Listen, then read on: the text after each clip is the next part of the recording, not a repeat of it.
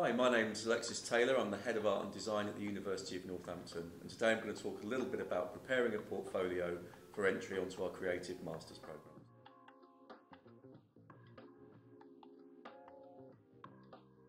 A portfolio is a really important part of our application process to any of our Creative Masters programmes in art and design.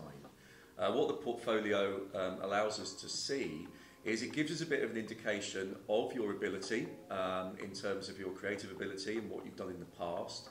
Obviously the Masters programmes that we have here are slightly different, so you would tailor your portfolio to those Masters programmes. So if you're coming to a design-based programme, you might want to show some examples of previous design work you've done, or design work that you've brought in perhaps from an industry background. I think in terms of preparing your portfolio, obviously do give it some thought. Think about the sorts of things that you want to show us that will give us the best impression of the kinds of work that you've done before, or the kinds of work that you would like to pursue further on a Masters programme. Try and organise it in such a way, if you can, that tells us a bit of a story about you. Stick to around no more than about 10 pieces of work. And work in progress is also really important if you have it, as is any sketchbook work or preliminary studies.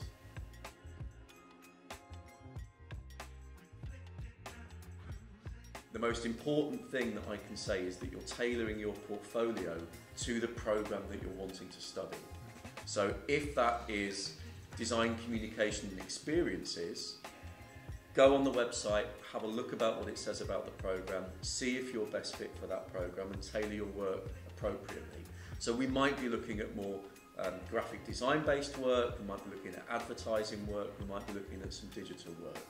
If it's the MA Fine Art, we would probably be looking at work that you have produced as a practitioner, as an artist. That might be sculpture, that might be painting, it might be drawing, it might be mixed media and so on.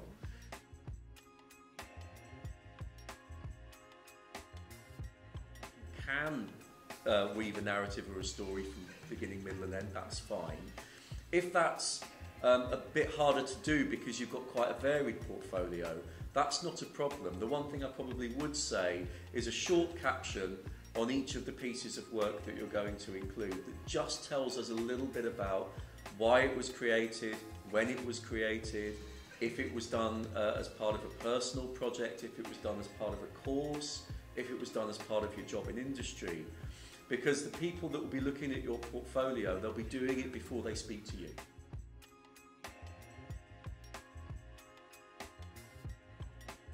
What the personal statement allows us to do is it allows us to kind of find out a little bit about you, a little bit about your background, whether that's educational or industrial or as a practitioner, and it allows us to find out why you want to do this programme of study. What you hope to get out of this programme of study. Is there anything on this programme of study that you want to explore that you haven't been able to explore before? And we also want to see in the personal statement that you've got a real passion for this subject, that you're really wanting to kind of push yourself, push your skills. Point of application, there'll be an opportunity to upload your portfolio through the student portal when you apply. What I would recommend you do is recommend putting together a PDF, so a multi-page PDF. As I said, try and keep it no more than about 10 pieces of work. They can be finished pieces, they can be experimental pieces or preliminary pieces. And try and keep a PDF under 20 megabytes. In terms of a PDF, you can export PDFs from a variety of programs from Word or PowerPoint, and obviously the Adobe Creative Suite will allow you to do that through InDesign or Illustrator or even Photoshop.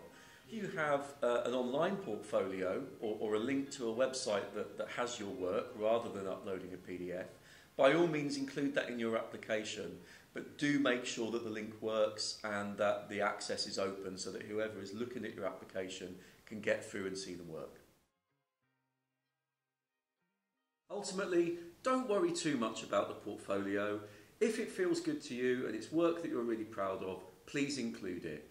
At the end of the day, We're really happy to see people's creative work, and we're really looking forward to seeing your applications.